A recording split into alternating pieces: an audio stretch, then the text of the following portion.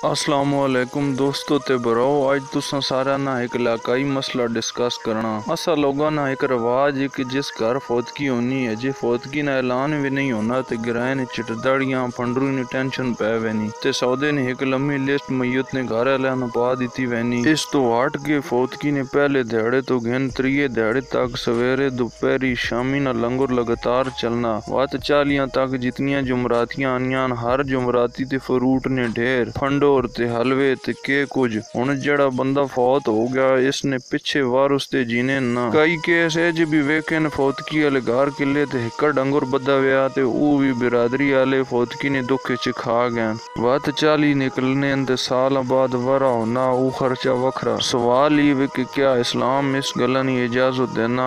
क्या ये रवाज खत्म होना चाहिए? सारे बिरा कमेंट्स करके दसो कि क्या ये रवाज खत्म होना चाहिए या ऐसा चलना चाहिए।